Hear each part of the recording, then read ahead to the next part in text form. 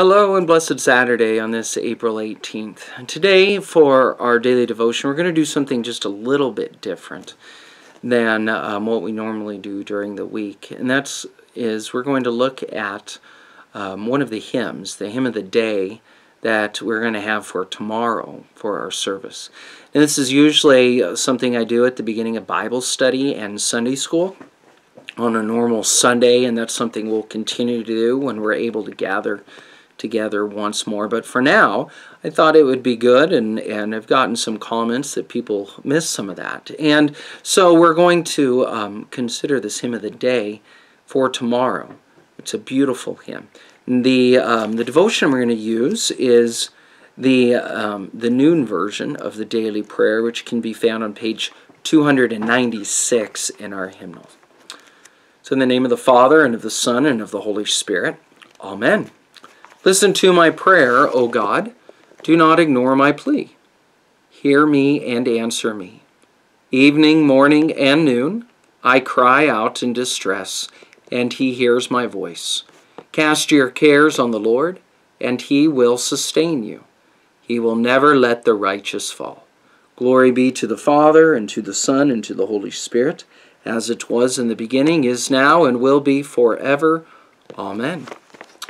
So the hymn we're going to be looking at is hymn 470, O Sons and Daughters of the King. This hymn actually shows up in two slightly different versions with two different tunes, in 470 and 471. 470 is the tune that we are the most familiar with. And there's 9 verses here to this hymn, and we'll talk about them here in just a moment. I just want to sing that first verse. You should recognize the tune. It goes like this. O sons and daughters of the King, whom heavenly hosts in glory sing, today the grave has lost its sting. Alleluia, alleluia, alleluia. So, again, that should be a pretty familiar tune. And this song actually is a very old song. It's about, or it's a little over 500 years old. And it was written by a man named Jean Tisserand. And he was a Franciscan friar and a popular preacher in Paris. And he's probably most notable for founding a home for orphaned girls around the year 1492. And several of his writings, his hymns, as well as some other devotional writings, have survived, and they were printed and used in the following decades after his death.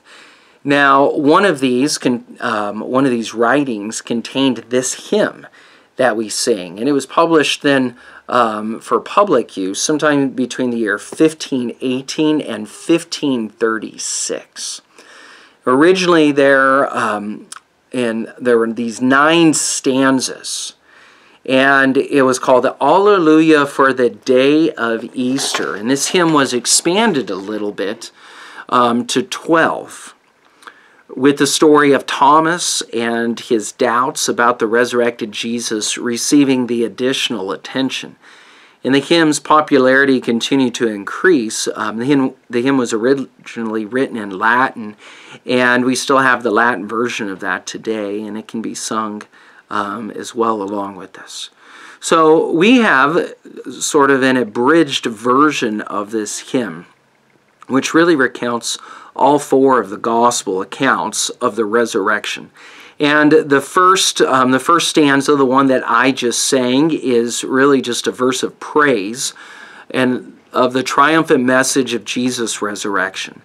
Hymns 2 through 4 really focus on different accounts of the resurrection as well and talk about that. And the message of these verses is very clear, that the resurrection of Jesus compels the children of God to glorify their heavenly King, for this the foundation of our very faith. Now, because of this, we also have this peace of God that the hymn incorporates and that the hymn proclaims. Now, the stanzas 5 through 8 specifically paraphrase John chapter 20, which is verses 24 to 29, which is the gospel reading for tomorrow, and the account of Thomas. And so it recounts not the entire story, but it does highlight some of the aspects of this.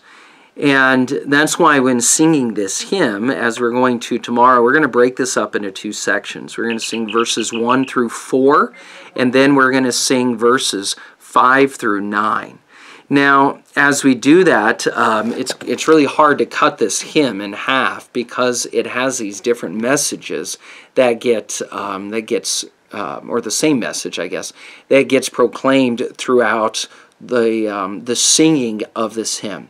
The last verse then shows this correlation between the Old Testament and the New Testament and speaks about this most holy day of days. And this is reminiscent of the holy days in the book of Leviticus, the Sabbath, the Passover, the Feast of the First Fruits and Weeks of Trumpets, the Day of Atonement, and the Feast of Booths.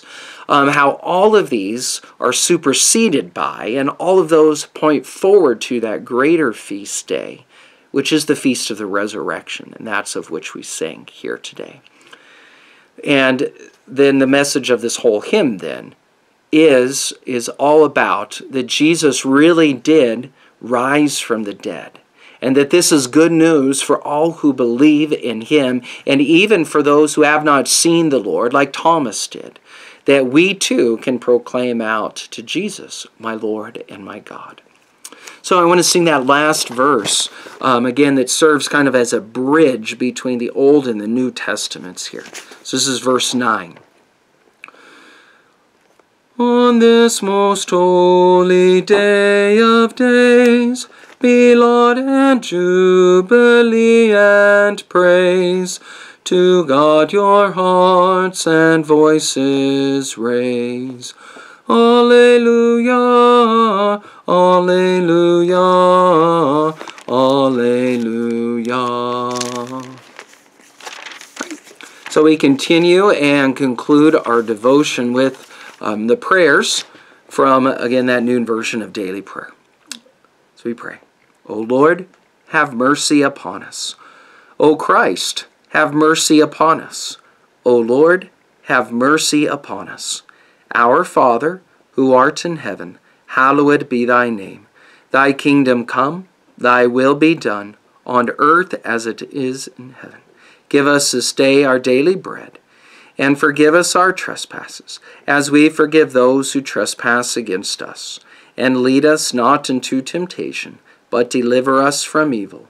For thine is the kingdom, and the power, and the glory, forever and ever. Amen. So, Heavenly Father, send your Holy Spirit into our hearts to direct and rule us according to your will, to comfort us in all our afflictions, to defend us from all error, and to lead us into all truth, through Jesus Christ our Lord. Amen. So let us bless the Lord. Thanks be to God.